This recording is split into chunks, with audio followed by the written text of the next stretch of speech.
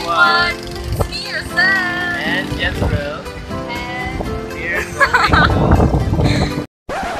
we are going to see a Navy ship called BRP TARLAC. Let's go!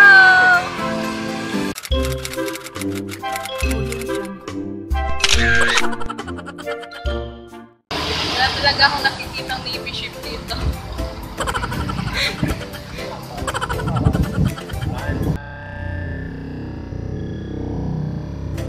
Navy ship.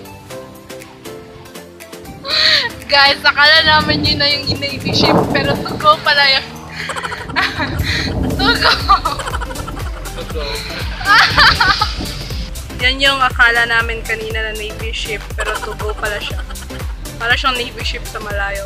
Yan yung totoong Navy ship. Yung color game. Malapit na po kami sa Navy ship. Yes. Ito po ang boulevard ng Dumaguete. Yay!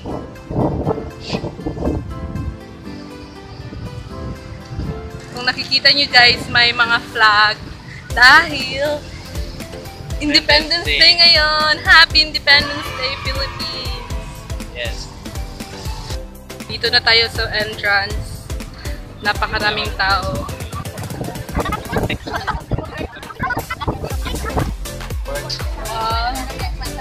Isa na kami guys. Grabe ang taas pa ng pila dito.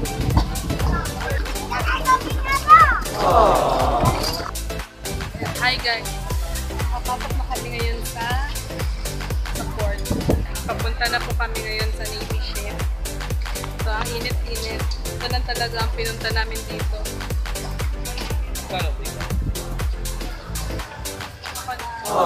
Thanks. Ang ganda na pagkakalagay mo. Okay, hawak ko na.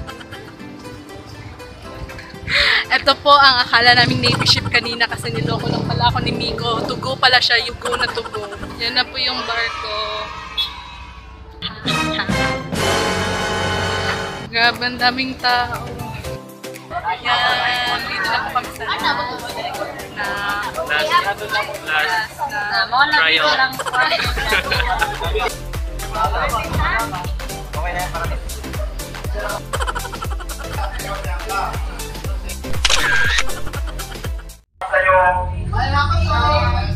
Dito na po kami sa loob.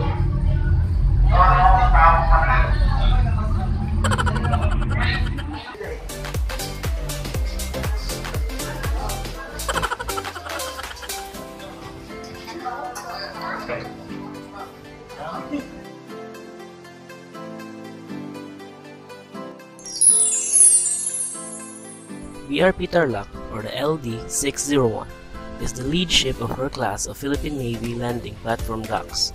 She is the second ship to be named after the Philippine province of Tarlac, one of the provinces considered to have significant involvement in the Philippine Revolution of Independence against Spain.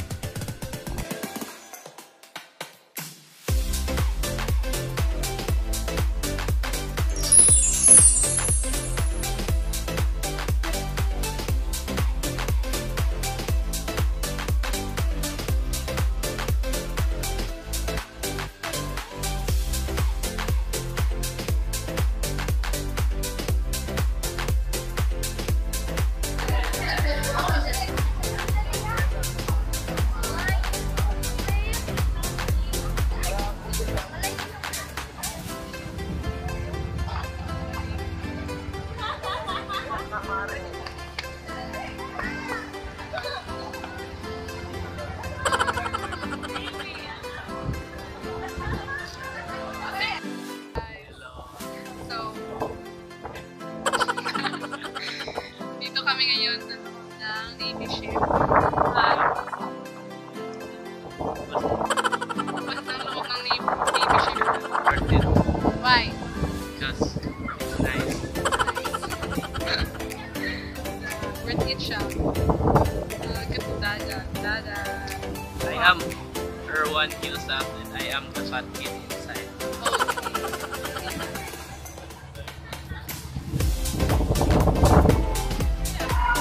Guys,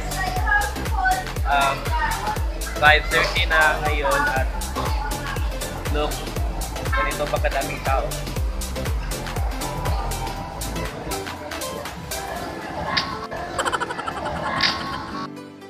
So, yun na po guys. Tapos na po kami na libutin yung Navy ship at dito na po kami sa labas.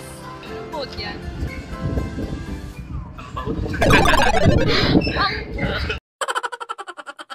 Yun lang po lahat. Bye-bye!